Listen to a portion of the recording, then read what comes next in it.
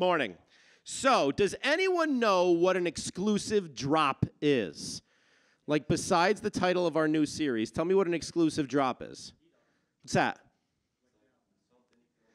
Yes, it's something you can only buy once. Does anyone know what they normally use it for nowadays? Sneakers. So I love buying sneakers, and usually when there's a new sneaker that comes out, they make tons and tons of different versions. So think of the Jordans, right? The Jordans, they had Jordan 1, Jordan 2, blah, blah, blah, blah, blah. An exclusive drop is a shoe or an article of clothing or something that they only make one time. And it's supposed to be really, really unique, and you'll never get them ever again. Like my shoes, these are old, and I think I got them for like $20, so these are not an exclusive drop. But there are shoes out there that people will spend like $5,000 for a pair because they're so unique, they're so special, that they were only made once. So in this series called Exclusive Drop, we're going to talk about what it is about us that makes us exclusive. What it is that makes you an exclusive drop. We're going to unpack the relationship between our identity and what we value. Because whether you're anywhere in the age of 12 to 18, my guess is at one point you've asked yourself, like, okay, like, who am I? Right? Like, what is it that makes me unique? How many of you throughout the course of middle school, high school, whatever, have tried out different things? Wow, nobody. Oh, okay, now the hands are going up. Now you feel right. Because this is the time of your life where you're trying to find out who you are. Right, for instance, when I was in middle school, I would change my clothing style, my hairstyle, and the music that I listened to all the time. Like, a lot of it was because I wanted to fit in. Like, I grew up listening to Christian music because that's what my parents told me I could listen to. And then when I got to middle school, I went through a phase where I listened to a lot of rap. And then I was like, oh, this just makes me angry and uncomfortable. So I stopped listening to that. And then I started listening to a lot of hard rock. And then I was just, it felt like I was constantly changing what I was listening to. My style, does anyone here know what Jinkos are? You know what Jinkos are, right? You're too young for Jinkos? Josh, help me out. All right. Thank you. Amber, do you know what Jinkos are? Okay, so Jinkos were these pants. They were really, really popular, but they were so big and baggy, and you would walk with them, and it looked like you were wearing a cape, like you were just swimming in your pants. It was weird. And at the time, when I look back, like I see pictures of myself, and at the time, I was doing what I felt like was my identity. I was like, no, this is who I am. Like, I'm going to be this kind of person. Nope, never mind. I'm going to be this kind of person. Nope, that's stupid. I'm going to be this kind of person. And I would change and change and change. And looking back, I'm like, the heck was I thinking? Like, I looked like a moron back then. But at the time, I was just trying to find out who I was. I was trying all different versions of myself because I didn't know who I was going to be. And so I kept asking myself, who am I? And if you've ever thought of that, this entire series is for you. If you've ever thought of the question like, who am I? What is it that makes me unique? I want you to pay attention these next few weeks. Because when you think about who am I, a few different words might come to mind. I'm not going to ask anybody to raise your hand, but think about when someone says, hey, who are you? Think about what comes to mind. Obviously, you think of your name, but what else do you tell people to define you? You might say what school you go to. You might say, if you're an athlete, like I know a lot of people like, hey, I'm so-and-so, I go to this school, and I'm quarterback for the football team. You might think of if you've got a boyfriend or a girlfriend. You might think about, your family. If your family has, how many people are going to the same school as their parents? Like, okay, there you go. If you've been in an area your entire life, chances are, if someone hears your last name, they're going to be like, oh, do you know so-and-so? Do you know so-and-so? It's like, yeah, that person's my mom. Yeah, that person's my dad. You might feel like that's part of who you are. But sometimes answering that question, especially at your age, can be tough because you don't even know who you are right now. Maybe your interests are starting to change as you get older. Like maybe you grew up loving sports, but now you love playing music. Maybe you grew up loving being in the school play, but now it's like, that's really not for me anymore. And so you might be juggling who you are. The toughest part might be at this stage in your life if you're one person one day and another person the next day. And the classic example of this, and I'm telling you this from experience, as someone who grew up in church, I was a very, very different person at church than I was outside of church. When I came to church on Sunday, man, I was a good old Christian boy. I wore the nice clothes, and I said hi, and I smiled to everybody, but then Monday through Saturday, I was a very, very different person. I knew I was a Christian. I knew I had asked Jesus into my heart. I knew that I believed the Bible. But when I got to school, I talked very, very different. I acted very, very different. And I struggled with that. I struggled with kind of taking that Christian hat off and on, off and on, off and on. And as you get older, you might hear people saying things like, hey, you can be whatever you want to be. How many of you have ever heard that statement before? You can be anything you want to be. You absolutely can. Or how many people here are either a junior or a senior? All right, you're starting to think about your future, maybe college, maybe a trade school or whatever, and people are going to start saying things to you like, yeah, you got to decide what you want to be. And that can be overwhelming. If I can be anything, do I get a choice in this thing?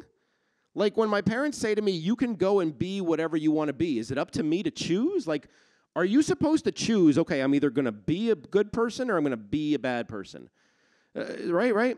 So what's the difference between the things we get to choose about ourselves and the things that are just like inherently true about us? Like, how can you be unique? How can you stand out and not be just like everybody else in this world while still being true to who you are?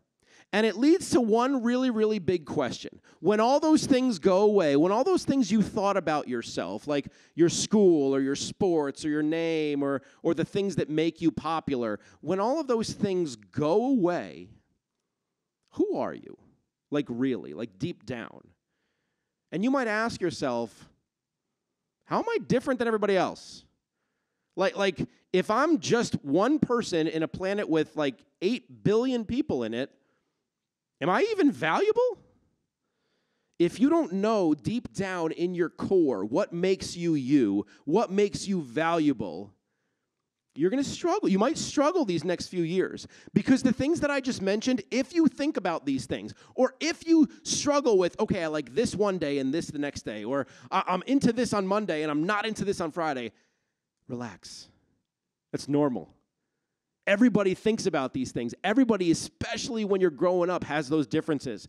But deep down, who you are does not change. And so what I want to do with the rest of our time this morning is look at a few verses from the Bible that will help us understand and answer the question, who am I? It'll help you understand who you are deep down at your core that's never going to change.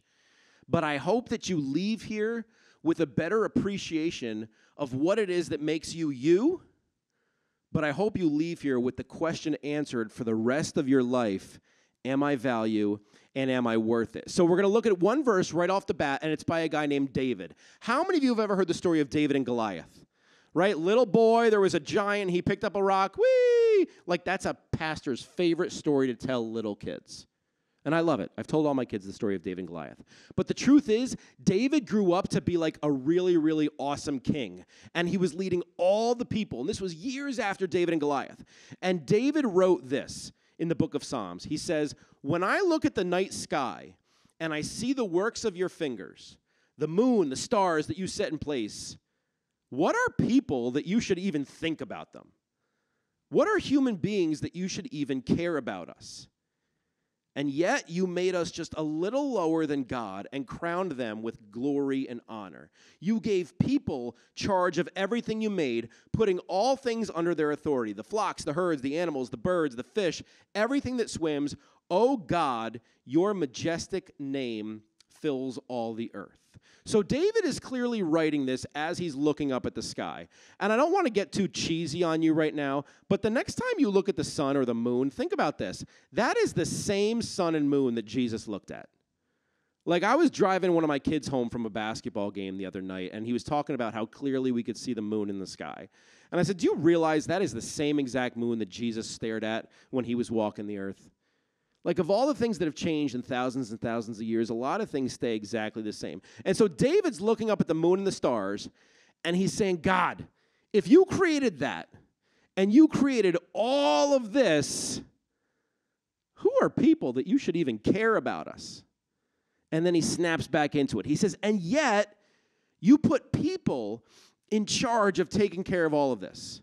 So when you think about the world, and when you think about how incredible everything is, when you just stop and think about how awesome the world is that God created, the Bible says you are more valuable than any of that. So when you're wrestling with the question, like, who am I?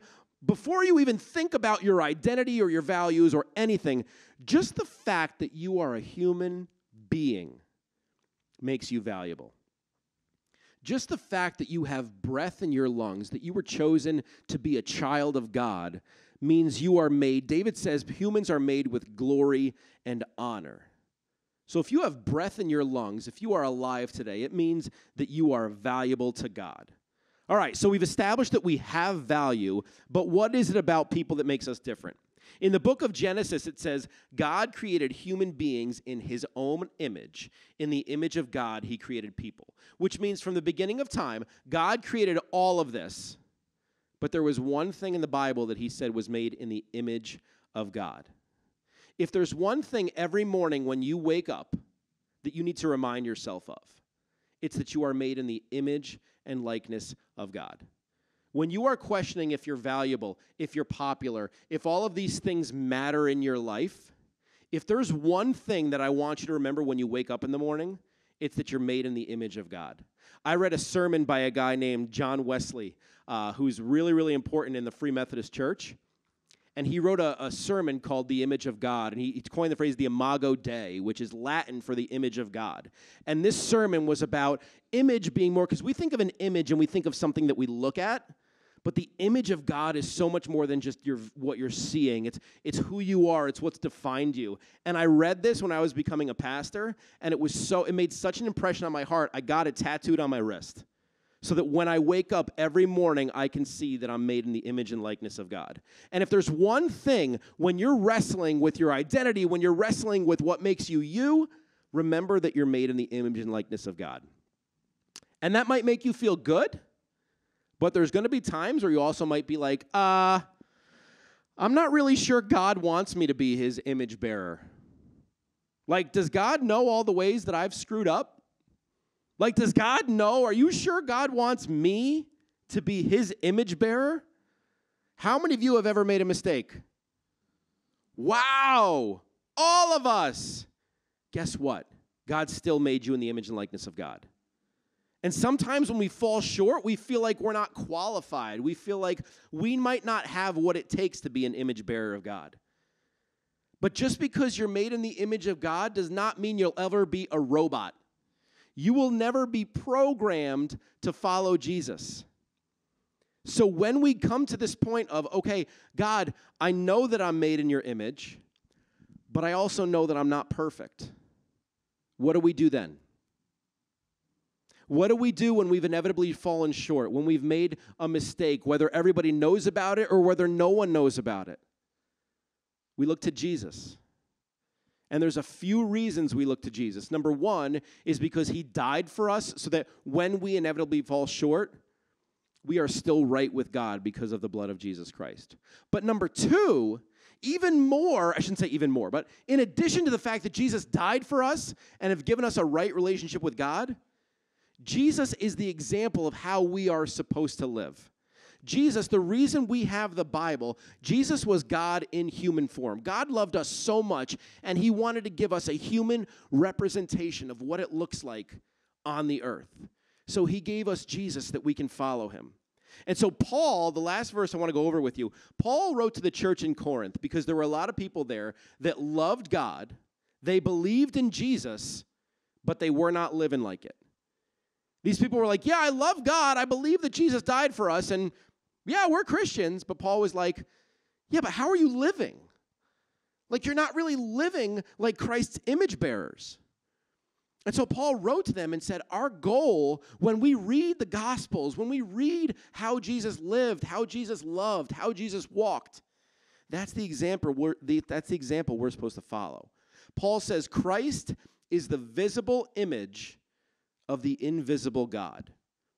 He existed before anything was created, and he is supreme over all creation. So when you've tried on all these different identities, maybe you switch sports because you're like, I don't want to be a football player anymore. Or maybe you've tried something, you've tried an instrument, or you tried to play. How many of you have ever tried something and then you've decided, yeah, that's not really for me? That's okay. Oh, praise God, you've all got your hands in the air. Fantastic. Don't ever believe that if you try something, you have to do it for the rest of your life. Don't ever believe that there's something in your life that defines who you are, that if that thing goes away, then suddenly you aren't you anymore. You are all, and I know some of you better than others, but here's the one thing I know. Each and every one of you have a gift. It's different, it's unique, and it's something very, very special for you, and God made you that way. But don't think that that thing is what defines you. Don't ever think that if that thing goes away that you have to think, all right, who am I now? Like if I'm not an athlete, then what am I? If I'm not a straight A student, am I still valuable? If I'm not a good kid, are my parents still going to love me? The thing that gives you value is that you are made in the image and likeness of God, and that will never, ever go away. And the truth is, there's going to be things out there as you get older. There's going to be other things in this world that are going to try to tempt you to define yourself that way. Some people are going to tell you it's what you look like. You've got to look the part. You've got to wear the nicest clothes. You've got to have the nicest shoes. You've got to have the biggest muscle. You've got to be the prettiest. There's going to be no shortage of things in this world that are going to tell you this is what it looks like to be successful. This is what it looks like to be happy. And some of you are going to struggle with that, but here's the thing I want you to know. There is only one thing in this world. There is only one person that can definitively answer the question, who are you? Because what God says about you is the truest thing about you in this world. I heard a quote when I was a teenager, and it really resonated with me because I had made some dumb decisions, and there were a lot of people that were saying things about me. And this was before the age of social media. I thank God every single day that social media did not exist when I was a teenager. Otherwise, I'm not sure I would have made it. But there were a lot of things going on around me. I had made some dumb choices, but I had someone at church in a group just like this who said to me, what God says about you is more important than what other people think about you. And I want you to hear that again. What God says about you is more important than what other people think about you. So when you wrestle with what is it that defines me, what is it that makes me me, answer that question with, I am made in the image and likeness of God. You can express yourself as you get older, and I would encourage you to. Try different things. Try different sports. Try different activities. Try different instruments. Work hard. Be great at the things that God's given you gifts for. But don't for a second believe that those are the things that define who you are. Because who you are is an image bearer of God. How you express yourself might change, but who you are doesn't. So we can stay unique and stay true to who God made us by asking ourselves these questions. I want you to think about this. Number one, what is most important to you? Ask yourself that. What is most important to you? Is it what other people think of you? Or is it what God thinks about you? Number two, what do you value most in other people? And what do you value most about yourself? When you think about the things about other people that you value, if the first thing that comes to your mind is what they think about you, take a step back. Take it from someone who wrestled a long time with anxiety about what other people thought of him. Let me give you permission. You will never please everyone in this world, and that's okay. God has never called you to be to please everyone. Number 3, does the life you live currently reflect your values?